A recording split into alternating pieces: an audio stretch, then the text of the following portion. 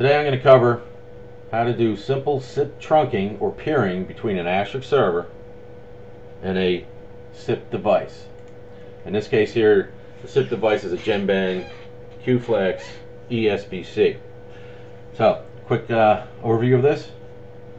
What's going to happen here is that this phone or soft phone will register to the Asterisk server.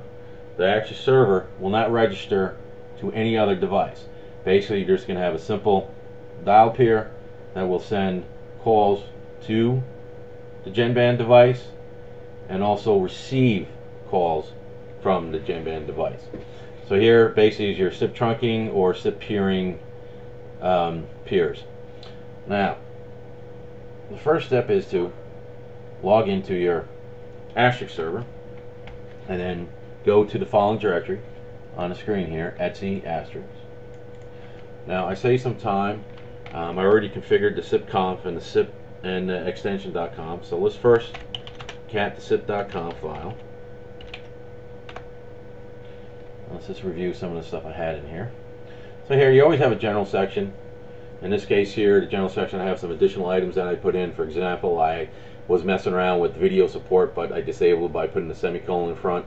I'm disallowing all codecs, and now I am going to allow 4 codecs. 2 of them are G711. The first one is ULAW, the other one is ALAW. Then I'm going to allow G729, and then I'm going to allow GSM. And these 3 additional codecs are for video, so I commented them out so I can be doing any video. Here, this is say turn on the bloody SIP option crap.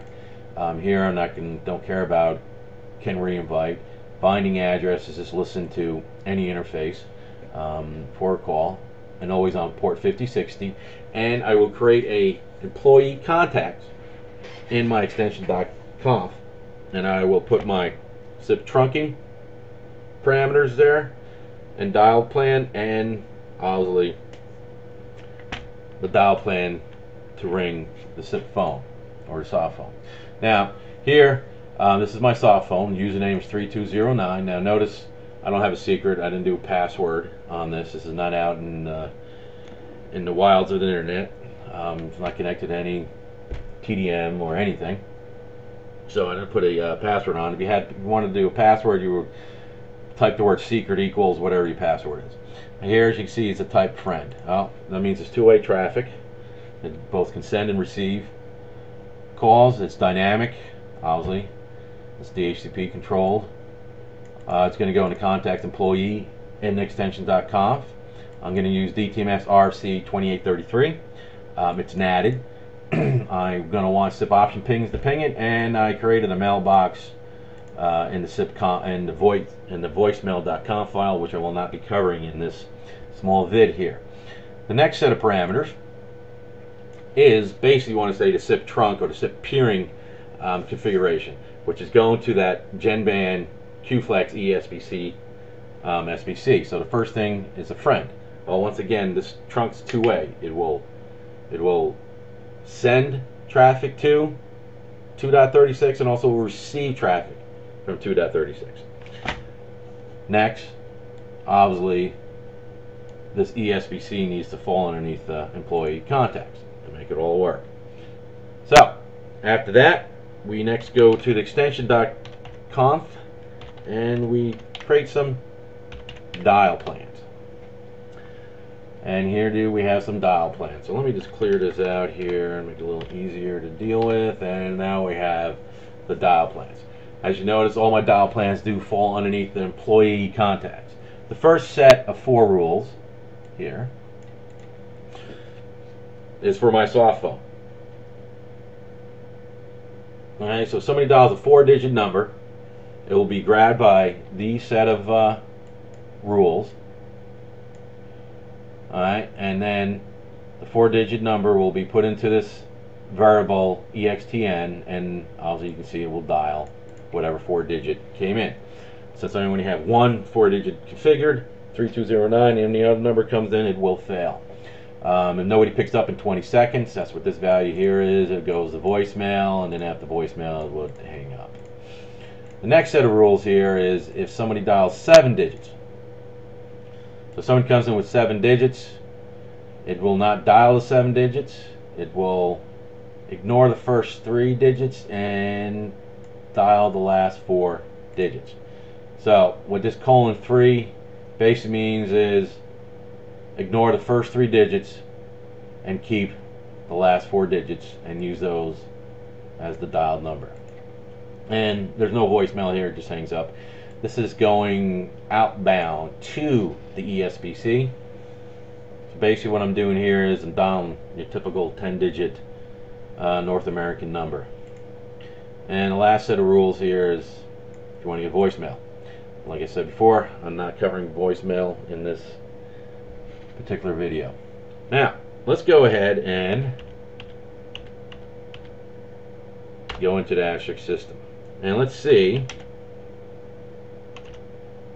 what the Asterisk sees.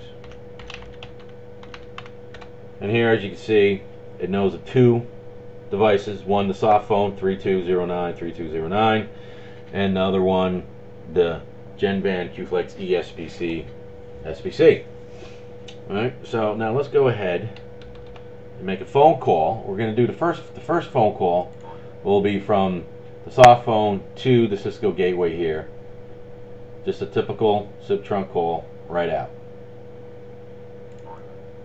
So we'll dial it, and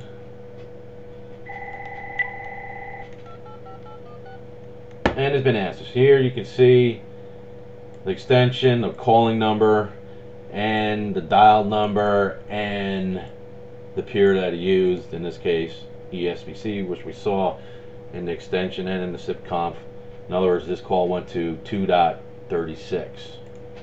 Now let's do a SIP show channels, and the first line here is just a typical option ping going out.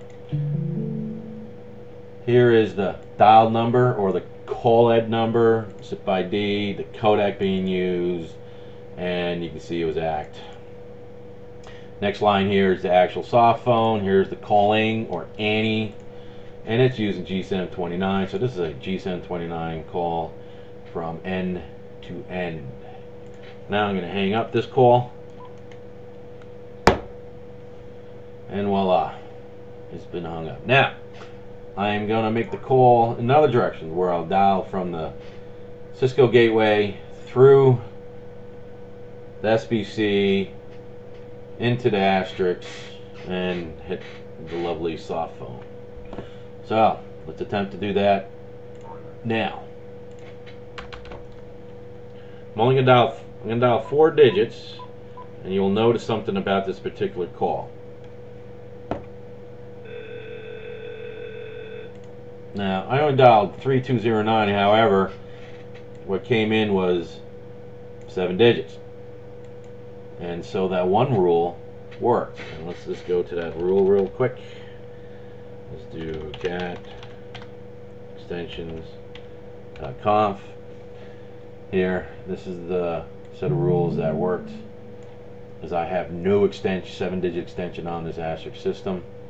So strip the 364 and dial the 3209. Let's go back into our lowly Asterisk system. Let's do a SIP show channels, and now we have it.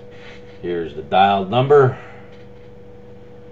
Notice it's G729. Here's the calling number, or the ANY the call came from, and it's using G711 ULAW. So let's go to the diagram. So this side of the call is G711. This side of the call basically dialed 3209. The QFlex here added 364 and punted out 364 3209 and kept G711.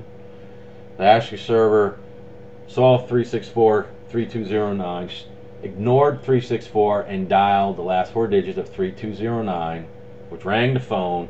However, the Asterisk server is doing transcoding between G711 and made it to G729. And that covers a simple